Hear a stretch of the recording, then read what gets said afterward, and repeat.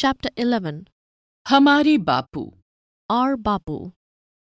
Children, do you know whose picture is this? This picture is of Bapu.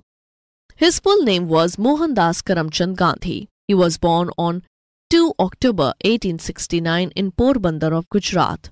His mother's name was Putli Bai and father's name was Karamchand Gandhi.